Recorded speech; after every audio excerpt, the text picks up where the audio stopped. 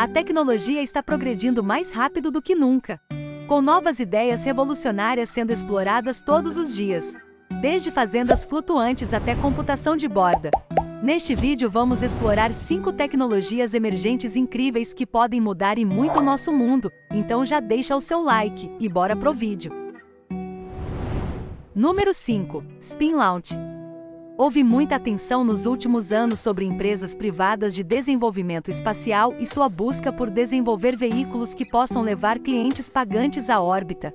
Mas a realidade é que, especialmente com a poluição que os voos espaciais tradicionais criam, esses avanços não farão diferença para pessoas que não sejam bilionárias por um bom tempo. No entanto, há uma empresa menos conhecida que está fazendo grandes progressos em tornar as tecnologias espaciais muito mais baratas, mais verdes e mais fáceis de acessar. É apenas que o foco deles está em satélite, e não em viagens humanas. Conhecido como Spin Launch, o conceito é na verdade bastante simples, embora seja, é claro, extremamente complicado de ser colocado em prática. Fundada em 2014 e financiada por grandes empresas como Airbus e Google, eles estão construindo um sistema de lançamento de energia cinética para inserir satélites em órbita, em vez de depender de foguetes químicos. Para fazer isso, eles projetaram uma centrífuga selada a vácuo que fará objetos girar antes de liberá-los no espaço a velocidades de até 8.000 km/h. E uma vez que atingem uma altura suborbital, um propulsor de foguete tradicional pode assumir. Esse conceito reduz significativamente a quantidade de combustível que precisa ser queimado e, para torná-lo ainda melhor, toda a energia usada para alimentar a centrífuga é derivada de fontes verdes, como solar e eólica. A empresa até provou que a maioria dos componentes tradicionais de satélite é capaz de suportar as 10.000 vezes a força da gravidade a que serão submetidos durante o lançamento, e até projeta que custará menos de $500 milhão para enviar um para o espaço, em vez das dezenas de milhões que custa atualmente. Com a versão de teste já construída e realizando lançamentos, eles esperam que o dispositivo em tamanho real esteja pronto em alguns anos. Isso com toda certeza poderia revolucionar permanentemente os lançamentos de satélites. O que vocês acham? Número 4. Grafeno. A indústria está continuamente procurando novos materiais para oferecer desempenho mais forte e confiável, mas espera-se que o próximo desenvolvimento transformador seja o grafeno. O grafeno é uma substância que há muito tempo é teorizada como existente, mas provou ser tão complicada de fabricar que só agora tornou-se viável. Como o nome sugere, ele é derivado do grafite, que é o material com o qual você está familiarizado e é usado em lápis feitos inteiramente de átomos de carbono. O grafite é uma estrutura tridimensional, mas o extraordinário sobre o grafeno é que ele é bidimensional.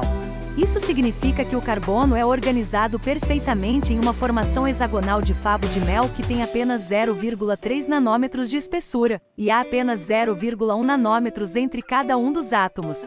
Na prática, essa nova disposição oferece enormes benefícios que estão apenas começando a ser completamente compreendidos. O grafeno pode conduzir eletricidade muito mais eficientemente do que o cobre, por exemplo. Também é 200 vezes mais forte que o aço, entretanto 6 vezes mais leve. É quase completamente transparente porque absorve apenas 2% da luz e é impermeável a gases, mesmo os mais leves. Além disso, componentes químicos podem ser adicionados à sua superfície para alterar suas propriedades.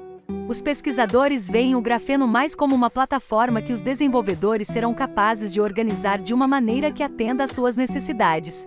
Por exemplo, pode revolucionar as tecnologias de tela sensível ao toque, ser incorporado para fazer materiais compósitos mais leves e ter uma série de usos na eletrônica também. As possibilidades são realmente infinitas, e espera-se que seja possível produzi-lo em quantidades comerciais dentro da próxima década. Número 3. GPS-3.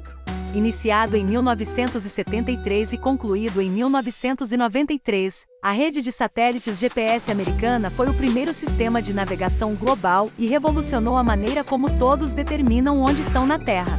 Inicialmente, os benefícios foram planejados para militares, mas a tecnologia agora teve impacto em todas as nossas vidas, desde a forma como certos eletrônicos funcionam até sistemas de navegação e rastreamento baseados em localização. O problema com o GPS é que os 24 satélites originais, juntamente com os que foram posteriormente adicionados, não fornecem uma resolução perfeita e são precisos apenas dentro de alguns quilômetros. Eles também não fornecem cobertura total ao redor do mundo. Qualquer um que tenha tentado usar rastreamento de localização em áreas montanhosas ou ambientes urbanos sabe da dificuldade. E os sinais são realmente relativamente simples de bloquear, o que é uma ameaça constante para o uso militar. Portanto, há uma enorme demanda por melhorar o sistema, e a tecnologia já foi desenvolvida para isso, conhecida como GPS-3 e construída pela Lockheed Martin. Os satélites já estão sendo lançados e espera-se que tenham atualizado totalmente a rede dentro de alguns anos. Quando o projeto estiver completo, os sinais serão muito mais precisos do que agora e 8 vezes mais fortes, para que não possam ser bloqueados, resultando em segurança aprimorada, integridade do sinal e muito mais. Número 2. Fazendas flutuantes. À medida que a população mundial continua a crescer, um dos maiores problemas que enfrentamos agora é como produzir alimentos suficientes para satisfazer as necessidades de todos. Surpreendentemente, cerca de 30% da superfície terrestre global é dedicada à agricultura. 1/3 é usado para cultivos e os outros 2/3 são usados para pastagem de animais. Isso não apenas limita as áreas potenciais para habitação, mas também encoraja o desmatamento em larga escala e a mudança de habitat para criar mais terras cultiváveis.